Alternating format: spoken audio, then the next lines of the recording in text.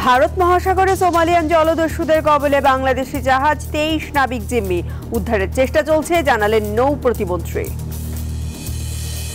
CAA নিয়ে পশ্চিমবঙ্গে বাড়ছে রাজনৈতিক উত্তেজনা, নাগরিকত্ব কেড়ে নিতে চায় বিজেপি, অভিযোগ মমতার, বিভিন্ন রাজ্যে ধর্মঘটের ডাক। এবং নিউ ইয়র্ক টাইমস স্কয়ারে বাংলা নতুন বছর বরণে চলছে জোর প্রস্তুতি, বাঙালির সংস্কৃতিকে ভিন দেশে তুলে ধরার সুযোগ পেয়ে খুশি অভিবাসীরা। স্বাগত জানাচ্ছি প্রবাসী নিউজ 24 সংবাদে, সঙ্গে রয়েছি আমি প্রিয়াঙ্কা বণিক। দেখছিলেন সংবাদ শিরোনাম। 23 নাবিক সহ সোমালিয়ার জলদস্যুদের কবলে পড়েছে বাংলাদেশি জাহাজ এমভি আব্দুল্লাহ। মঙ্গলবার দুপুরে ভারত মহাসাগরে জাহাজটি জলদস্যুদের কবলে পড়ে। জাহাজ মালিক KSRM কর্তৃপক্ষের দাবি, আটক প্রত্যেক নাবিক নিরাপদে আছেন। এদিকে নৌ পরিবহন প্রতিমন্ত্রী জানান, আন্তর্জাতিক সমুদ্র সীমা হওয়ায় খানিকটা জটিলতা থাকলেও প্রত্যেক নাবিককে ফিরিয়ে আনতে কাজ করছে সরকার। বাংলাদেশের পতাকাবাহী জাহাজ এমভি আব্দুল্লাহ কয়লা নিয়ে মোজাম্বিক থেকে দুবাইয়ের পথে যাত্রা শুরু করে। এই সময় জাহাজটিতে ছিল 23 জন নাবিক। ভারত মহাসাগরে এসে বাধে বিপত্তি, হামলা চালায় সোমালিয়ার জলদস্যুরা। জাহাজে থাকা এক নাবিক জানান, রমজান মাস হয় তাদের কোনো অত্যাচার করেনি জলদস্যুরা, আর জাহাজের মালিক প্রতিষ্ঠানের সাথে তাদের যোগাযোগ হচ্ছে বলেও জানান তিনি। আমরা টোটাল 23 জন ক্রু আছি। আমরা সোমালিয়া থেকে প্রায় 550 মাইল দূরে। তো ওরা ফিশিং বোট আর স্পিড বোট নিয়ে আসে। তো এসে আমাদের অ্যাটাক করে, ওদের সবার হাতে গান আছে। দস্যুদের কবলে পড়ার জাহাজটির মালিক প্রতিষ্ঠান KSRM এই সংবাদ পায় বেলা 1টায়। প্রতিষ্ঠানটি জানায় 23 নাবিকদের সবাই নিরাপদে আছেন, তাদের একটি কক্ষে আটকে রাখা হয়েছে বলেও জানায় প্রতিষ্ঠানটি। সবাই নিরাপদ আছেন। নাবিকদের সাথে আমাদের কথা হয়েছে, দস্যুদের সাথে আমরা যোগাযোগের চেষ্টা করতেছি। সবাই নাবিকদের যাতে অক্ষত ভাবে ফিরিয়ে আনা যায়, আমরা তাদের জন্য যা কিছু করণীয় আমরা তাই করবো। এই বিষয়ে যোগাযোগ করা হলে নৌ পরিবহন প্রতিমন্ত্রী জানান, জলদস্যুদের সাথে যোগাযোগ করা হচ্ছে, আটক নাবিকদের ছাড়াতে সব ধরনের ব্যবস্থা নেবে সরকার। মানে সব জায়গায় বিষয়টা অবহিত করা এবং এর পরবর্তীতে যারা সেটাকে অকুপাইড করছে তাদের মোটিভটা কি এখন পর্যন্ত জানা যায়নি। তবে জাহাজের যে মালিক তারাও যোগাযোগ করার চেষ্টা করতেছে তাদের সঙ্গে। এখন এতটুকুই আমার কাছে খবর এর চেয়ে বেশি নাই। এর আগে 2010 সালে বাংলাদেশি জাহাজ এমভি জাহানমণি সোমালিয়া জলদস্যুদের কবলে পড়ে। 26 নাগরিক সহ সেই জাহাজটির মুক্তি পেতে সময় লাগে 3 মাস। নাইম আলজিকো, নিউজ 24, ঢাকা। স্বল্পতম সময়ে সদ্য স্বাধীন বাংলাদেশ থেকে ভারতের সৈন্য প্রত্যাহার ছিল দুই দেশের অসামান্য বন্ধুত্বের নিদর্শন। অনেক গুঞ্জনের মধ্যেই বঙ্গবন্ধুর অনুরোধে ইন্দিরা গান্ধীর নেওয়া তড়িৎ সিদ্ধান্ত ছিল বাংলাদেশের আন্তর্জাতিক স্বীকৃতির জন্য সহায়ক। সৈন্য প্রত্যাহারের 52 বছর পূর্তি উপলক্ষে আয়োজিত সেমিনারে এসব কথা বলেন অতিথিরা। শেখ মুজিবুর রহমান বঙ্গবন্ধুর স্বদেশ প্রত্যাবাসনের সময় থেকেই অনানুষ্ঠানিক আলোচনায় ছিল সদ্য স্বাধীন বাংলাদেশ থেকে ভারতের সৈন্য প্রত্যাহার প্রসঙ্গ। বাংলাদেশের আন্তর্জাতিক স্বীকৃতি অর্জনের জন্য যা ছিল অত্যাবশ্যকীয়। পরে প্রধানমন্ত্রী হিসেবে প্রথম বিদেশ সফরে কলকাতায় ব্রিগেড প্যারেড গ্রাউন্ডে দেওয়া ভাষণে ভারতের প্রতি ফের কৃতজ্ঞতা জানান বঙ্গবন্ধু। সেদিনই ভারতের সৈন্য প্রত্যাহারের অনুরোধ জানান প্রধানমন্ত্রী ইন্দিরা গান্ধীকে। পরে 1972 সালের 12 মার্চ বঙ্গবন্ধুকে গার্ড অব অনার দেয় ভারতের সেনাদল। সংক্ষিপ্ত ভাষণে তাদের বিদায় সম্ভাষণ জানান বঙ্গবন্ধু। মঙ্গলবার বিকালে ভারতীয় সৈন্য প্রত্যাহারের 52 বছর পূর্তি উপলক্ষে সেমিনারের আয়োজন করে ঢাকা বিশ্ববিদ্যালয় ও বীর মুক্তিযোদ্ধা AKM বজলুর রহমান ফাউন্ডেশন। অতিথিরা বলেন, বাংলাদেশ ছাড়া ইতিহাসে এত স্বল্প সময়ে সদ্য স্বাধীন কোনো দেশ থেকে সেনা প্রত্যাহার নজিরবিহীন। গাড়িতে ওঠার পরে প্রথম শ্রীমতী ইন্দিরা গান্ধীকে বঙ্গবন্ধু বলেছিলেন ফ্রেন্ডলি ওয়েতে, madam prime minister, when are you going to bring your soldiers back to my country? জবাব দিয়েছিলেন তিনি, the moment you want. Field marshal Manek Shah, আমার প্রশ্ন ওনাকে ছিল, আপনি 7 মাস সময় নিলেন এই 14 দিনের অভিযান করার জন্য। You took only 3 to 4 days to withdraw. উনি ওনার স্বভাব অনুযায়ী একটু স্মিত হেসে বলেছিলেন যে this was the requirement of the time, general, that time. Young major, this was the requirement of the time. ভারতের হাইকমিশনার বলেন, মুক্তিযুদ্ধের সময় যেমন বাংলাদেশের পাশে ছিল, ভবিষ্যতেও তেমনি পাশে থাকবে Bharat. Occasions like today's are significant because they give us an opportunity to reflect and rejoice on what we have achieved together. These are also moments to make resolve to realize new promises and further deepen our partnership on the road ahead. প্রধান অতিথির বক্তব্যে স্বরাষ্ট্রমন্ত্রী বলেন, বাংলাদেশের সাথে অকৃত্রিম বন্ধুত্বের নিদর্শন ছিল দ্রুততম সময়ের মধ্যে সেনা প্রত্যাহারের সিদ্ধান্ত। ভারতের মতন আমাদের আনকন্ডিশনাল ফ্রেন্ডশিপ যেটাকে বলে, সেই ফ্রেন্ডশিপ আমাদের সঙ্গে এখনো বিদ্যমান। এখনো যে কোনো সময় যে কোনো কিছুতেই ভারত আমাদের সত্যিকারের নিডে আমাদের পাশে থাকে। প্রথমে 25 মার্চের মধ্যে সেনা প্রত্যাহারের সিদ্ধান্ত হলেও 12 মার্চ ঢাকা ছাড়েন ভারতের সেনারা। নাহিদ হোসেন, নিউজ 24, ঢাকা। এবার সিএএ নিয়ে পশ্চিমবঙ্গের রাজনৈতিক উত্তেজনা বাড়ছে। সংশোধিত নাগরিকত্ব আইন চালুর বিরুদ্ধে ক্ষোভ জানিয়েছেন পশ্চিমবঙ্গের মুখ্যমন্ত্রী মমতা বন্দ্যোপাধ্যায়। বিজেপি দেশ জুড়ে অশান্তির খেলা শুরু করেছে বলেও মন্তব্য করেন তিনি। এদিকে শুভেন্দু অধিকারী বলেছেন, এই আইন নাগরিকত্ব কেড়ে নেয়ার না, নাগরিকত্ব দেওয়ার আইন। আর মমতার উস্কানিমূলক প্ররোচনায় পাও না বাড়ানোর আহ্বান জানান তিনি। কলকাতা থেকে ভাস্কর সর্দারের রিপোর্টে বিস্তারিত। মঙ্গলবার মুখ্যমন্ত্রী কি বলেন সেদিকেই নজর ছিল বঙ্গবাসী। আর প্রত্যাশা মতোই উত্তর 24 পরগনা থেকে সিএর বিরুদ্ধে সরব হলেন মুখ্যমন্ত্রী মমতা বন্দ্যোপাধ্যায়। বিজেপির খেলা হচ্ছে হিন্দুতে হিন্দুতে ভাগ করে দেওয়া, মুসলিমে মুসলিমে ভাগ করে দেওয়া। যেগুলো ভারতের বর্ডার সেগুলো কিন্তু হলো না, সব কিন্তু রাষ্ট্রহীন হয়ে যাবে। এই এনআরসির সাথে যুক্ত মনে রাখবেন। নেত্রী এদিন শুরু থেকেই সরব ছিলেন সিএ নিয়ে। বিজেপির উদ্দেশ্যে বলেছেন, বাংলাকে আর ভাগ হতে দেব না, বাংলার নাগরিকের অধিকার কেড়ে নিতে দেব না। বাংলাকে আবার ভাগ করার খেলা আমরা এটা করতে দিচ্ছি না এবং দেব না। মমতার এই মন্তব্যে সরব হয়েছিলেন রাজ্যের বিরোধী দলনেতা শুভেন্দু অধিকারী। এবারে মমতা ব্যানার্জির পাতা ফাঁদে কেউ পা দেবেন না। উনি সবসময় সিএ এর সঙ্গে এনআরসি এনপিআর এসব গুলিয়ে ফেলতে চান। এনআরসি এনপিআর এর কোনো গল্প এখানে নেই। অপরদিকে সিএ চালু হতে খুশি বাংলার মতুয়া সম্প্রদায় থেকে উদ্বাস্তুরা, যাদের ভোট দেওয়ার ক্ষমতা হয়তো ছিল, কিন্তু ভারত থেকেও যেন তারা ভারতীয় ছিলেন না। ভাস্কর সর্দার, নিউজ 24, কলকাতা। সংশোধিত নাগরিকত্ব আইন সিএএ কার্যকরের কেন্দ্রের ঘোষণায় উত্তেজনা বিরাজ করছে ভারতের বিভিন্ন রাজ্যে। এই ঘটনায় মঙ্গলবার বিরোধী দলগুলো আসাম, তামিলনাড়ু, কেরালা রাজ্যে দিনব্যাপী প্রতিবাদ, বিক্ষোভ ও ধর্মঘটের ডাক দেয়। আইনটি মুসলিম বিরোধী দাবি করে সিএএ কার্যকরের বিরুদ্ধে সোচ্চার পশ্চিমবঙ্গ সরকারও। তবে এসব অভিযোগ অস্বীকার করে কেন্দ্র বলছে, মুসলিম সংখ্যাগরিষ্ঠ দেশগুলির নিপীড়িত সংখ্যালঘুদের সাহায্যে সিএএ কার্যকর করেছে মোদী সরকার।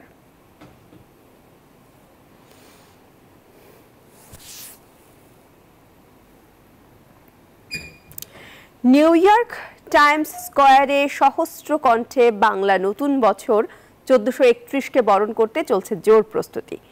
এনআরবি ওয়ার্ল্ড ওয়াইডের আয়োজনে জ্যাকসন হাইটস জুইস সেন্টারে দফায় দফায় চলছে মহড়া। বাঙালির চিরাচরিত ঐতিহ্য ও সংস্কৃতিকে ভিনদেশে তুলে ধরার সুযোগ পেয়ে খুশি যুক্তরাষ্ট্রে বসবাসরত বাংলাদেশি অভিবাসীরা। নিউ ইয়র্ক থেকে অনেক রাজ্যের তথ্য ও চিত্র নিয়ে বিস্তারিত দেখুন ডেস্ক রিপোর্টে।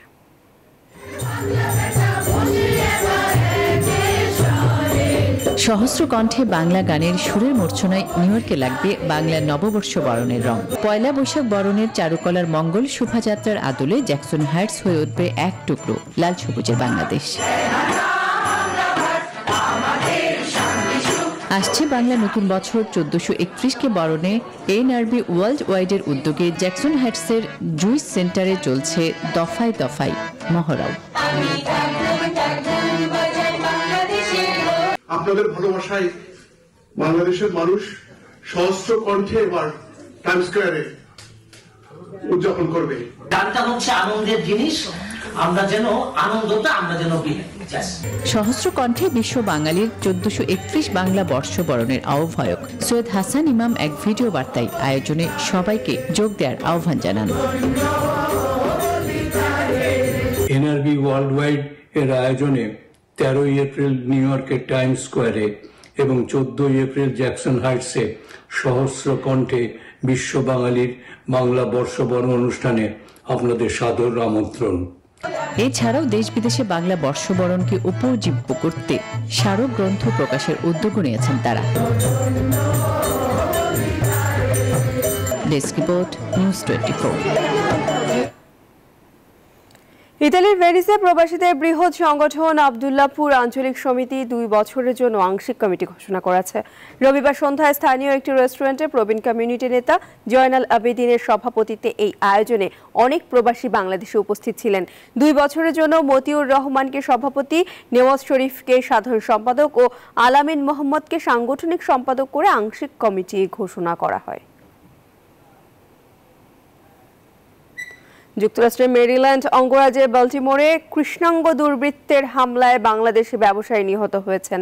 স্থানীয় সময় শুক্রবার দুর্বৃত্তের হামলায় মোহাম্মদ আবু হানিফ গুরুতর আহত হলে তাকে একটি হাসপাতালে ভর্তি করা হয়। সেখানে চিকিৎসাধীন অবস্থায় রবিবার 11:30টার দিকে তিনি মারা যান। জানা গেছে, মেরিল্যান্ড অঙ্গরাজ্যের বাল্টিমোর শহরে তামাক জাতীয় দ্রব্যের দোকানে কাজ করার সময় কয়েকজন কৃষ্ণাঙ্গ তরুণ দোকানে ঢুকে সিগারেট জাতীয় দ্রব্যাদি চুরি করে যাওয়ার সময় হানিফ বাধা দেন। এই সময় তাকে এলোপাতাড়ি ছুরিকাঘাত করে পালিয়ে যায় দুর্বৃত্তরা। প্রবাসী নিউজ 24 একটি বিরতি নিচ্ছি, সাথেই থাকুন।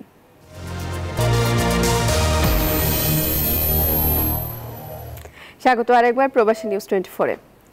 রমজানের শুরুতেই মানুষের নাগালের বাইরে ডাল, ছোলা, চিনি ও পেঁয়াজের দাম। অস্থির হয়ে উঠেছে দেশি বিদেশি সব ফলের দামও। রোজায় নিত্যপণ্য ও ইফতার সামগ্রীর দাম বাড়ায় চরম ক্ষুব্ধ ক্রেতারা। আর বিক্রেতারা বলছে রোজার প্রথম কদিন বাদেই আগের দামে মিলবে সব পণ্য। এদিকে সব পণ্যের যোগান পর্যাপ্ত রয়েছে জানিয়ে বাণিজ্য প্রতিমন্ত্রী আহসানুল ইসলাম টিটু বলেন, দাম নিয়ন্ত্রণের সর্বোচ্চ চেষ্টা করছে সরকার। বিস্তারিত ডেস্ক রিপোর্টে। রমজানে নিত্যপণ্যের বাজার সহনীয় রাখার কোনো তৎপরতাই যেন কাজে আসছে না। হু হু করে বাড়ছে জিনিসের দাম। অভিযোগ, একই পণ্যের সকালের দাম বিনা কারণে বেড়ে যাচ্ছে বিকেলে।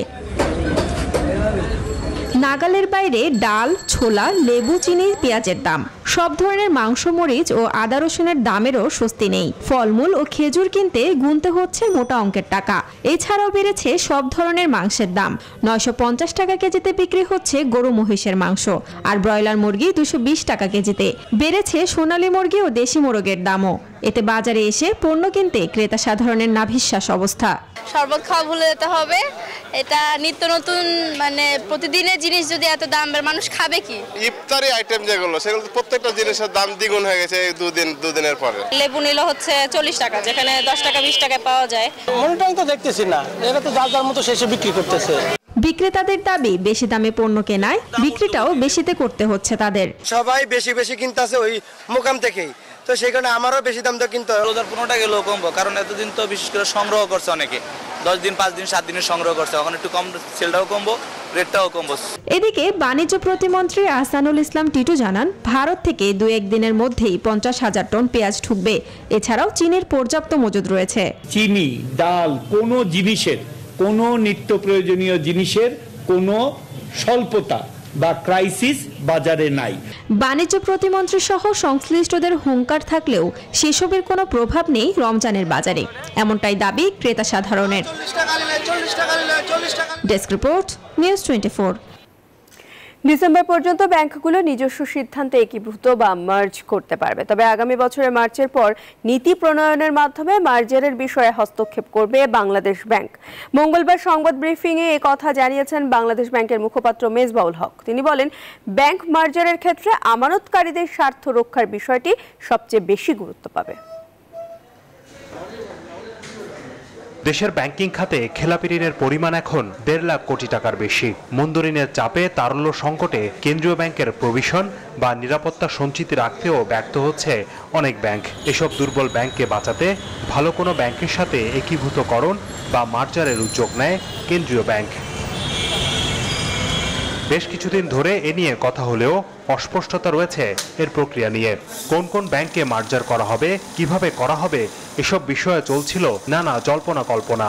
অবশেষে তা কিছুটা পরিষ্কার করলো কেন্দ্রীয় ব্যাংক। আগামী ডিসেম্বর পর্যন্ত ব্যাংকগুলো নিজেরা তাদের মার্জারের সিদ্ধান্ত, ভলান্টারি মার্জারের সিদ্ধান্ত নিতে পারবেন এবং ডিসেম্বরের পরে আমাদের প্রথম পিসিএ ফ্রেমওয়ার্কের ইভালুয়েশনটা হবে মার্চে।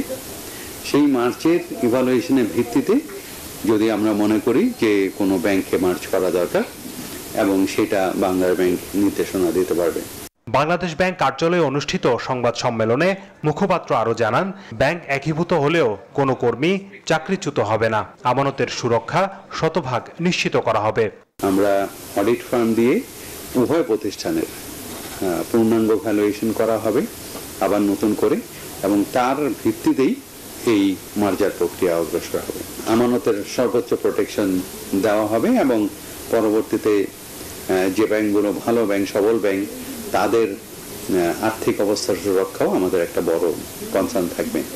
তবে দেশের দুর্বল ব্যাংকের সংখ্যা কত, এমন প্রশ্নের উত্তর এড়িয়ে যান কেন্দ্রীয় ব্যাংকের এই মুখপাত্র।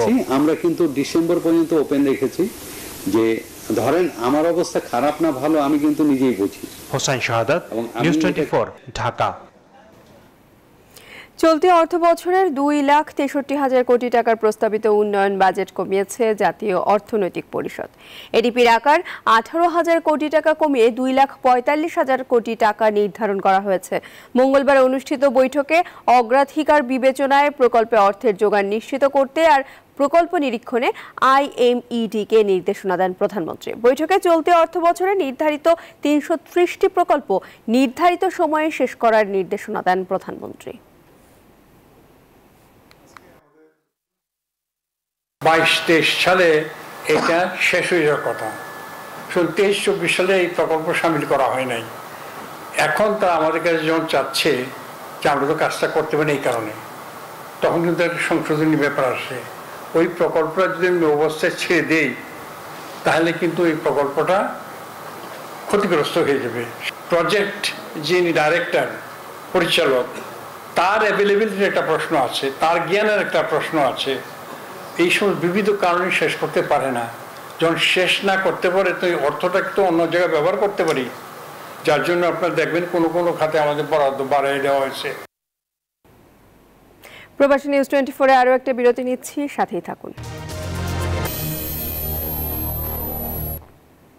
স্বাগত আরেকবার প্রবাসী নিউজ 24-এ। এবার খেলার সংবাদ। টি-20 সিরিজ হারলেও জয় দিয়ে ওয়ানডে সিরিজ শুরু করতে চায় বাংলাদেশ। গেল বছরের ব্যর্থতা ভুলে নতুন করে সামনে এগোতে চান নতুন অধিনায়ক শান্ত। নির্দিষ্ট ব্যাটিং অর্ডার তৈরি করে বড় আসরের জন্য প্রস্তুত হওয়ার লক্ষ্য বাংলাদেশের। অন্যদিকে মোমেন্টাম ধরে রেখে ওয়ানডে সিরিজও দারুণভাবে শুরু করতে চায় শ্রীলঙ্কা। জহুর আহমেদ চৌধুরী স্টেডিয়ামে খেলা শুরু আজ দুপুর 2:30টায়। চট্টগ্রাম থেকে বিস্তারিত জানাচ্ছেন ইমরান হোসেন। সাগরিকায় টাইগার মাস্টারমাইন্ড চন্ডিকা হাতুড়ি সিংয়ের সাথে শান্তর পরিকল্পনা। হয়তো বছরের প্রথম ওয়ানডেতে জয় পেতেই ভিন্ন কৌশল নিচ্ছেন বাংলাদেশ অধিনায়ক। 2015 থেকে 2022 এই 8 বছরে ঘরের মাঠে 13 সিরিজ খেলেছে বাংলাদেশ, যেখানে হেরেছে মাত্র একটি। তবে গেল 1 বছরে যেন অন্য এক বাংলাদেশ। দলীয় ব্যর্থতা কিংবা অধিনায়কত্ব বদল সব ছাপিয়ে নিজেদের হারিয়ে খুঁজছে টাইগাররা। তবে নতুন অধিনায়ক নতুনভাবে শুরু করতে চান, লিটন সম্মুদের নিয়ে গড়তে চান ভালো দল। তো চ্যালেঞ্জ থাকবে, ইন্টারন্যাশনাল যে কোনো টিমের সাথে খেলার আগে চ্যালেঞ্জ তো থাকেই। আপনি যেটা বললেন যে 2015 থেকে 22 পর্যন্ত আমরা খুব ভালো ক্রিকেট খেলেছি, সো একটা বছর খারাপ যেতেই পারে, বাট আমরা কিভাবে অ্যাজ এ টিম হিসেবে ভালোভাবে কামব্যাক করি, বছরটা ভালোভাবে শুরু করি, এটা ইম্পর্টেন্ট। এদিকে দ্রুত রান তোলার সক্ষমতা আছে শ্রীলঙ্কার। লম্বা সময় টিকে থাকতেও পারদর্শী তারা। তাই তো ব্যাটিং উইকেটে বোলারদের দায়িত্ব বেশি দেখেন শান্ত। তবে ম্যাচডের আগে বিশ্রামে পেস ইউনিট আর টিম কম্বিনেশন নিয়ে রহস্য রেখেছেন টাইগার অধিনায়ক। সবারই সুযোগ আছে, 15 জন স্কোয়াডে আছে, সবারই অপরচুনিটি আছে কালকে খেলা। আমরা কালকে হয়তো ডিসিশনটা নেব যে কে খেলবে বা কোন 11 জন টিমের জন্য বেটার হবে, সবারই অপরচুনিটি আছে। টি-20 সিরিজ জিতে ফুরফুরে মেজাজে আছে লঙ্কানরা। সে মোমেন্টাম ওয়ানডেতেও ধরে রাখতে চায় সফরকারীরা। টি-20-র মতো ওয়ানডে সিরিজও প্রতিদ্বন্দ্বিতা হবে। দুদলের দ্বৈরথ দেখতে ভালো লাগে। বিশ্বকাপ ব্যর্থতার পর বাংলাদেশ ও শ্রীলঙ্কা দুদল নতুন করে শুরু করতে চায়। সব ছাপিয়ে বিশ্বকাপের পর সিলেটেও লঙ্কানদের টাইমড আউট উদযাপন ওয়ানডে সিরিজকে এনেছে স্পটলাইটে। ব্যাট বলের সঙ্গে কথার লড়াইটাও লঙ্কা বাংলা সিরিজে চলমান। সাগরিকায় রমজানে হতে পারে দর্শক খরা, তারপরও দুই দলের দ্বৈরথ দিচ্ছে লড়াইয়ের আভাস। ইমরান হোসেন, নিউজ 24, চট্টগ্রাম।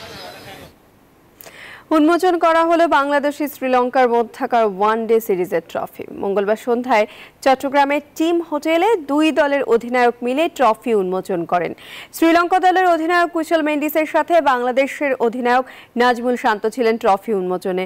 বুধবার জহুর আহমেদ চৌধুরী স্টেডিয়ামে 3 ম্যাচের ওয়ানডে সিরিজের প্রথম ম্যাচ খেলতে নামবে দুদল।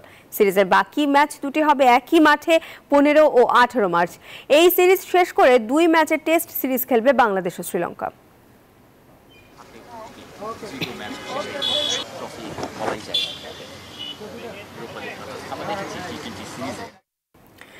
ঢাকায় অনুষ্ঠিত বয়সভিত্তিক সাফ অনূর্ধ্ব 19 আসরে শিরোপা জিতেছিল বাংলাদেশের মেয়েরা।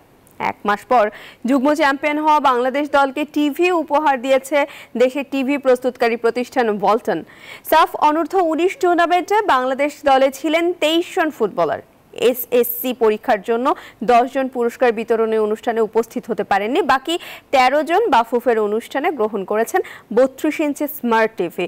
খেলোয়াড়, কোচ ও কর্মকর্তা সব মিলিয়ে 33 জনকে টিভি উপহার দিয়েছে ওয়ালটন। ঈদের আগে 32 ইঞ্চি স্মার্ট টিভি উপহার পেয়ে বেশ খুশি নারী ফুটবলাররা।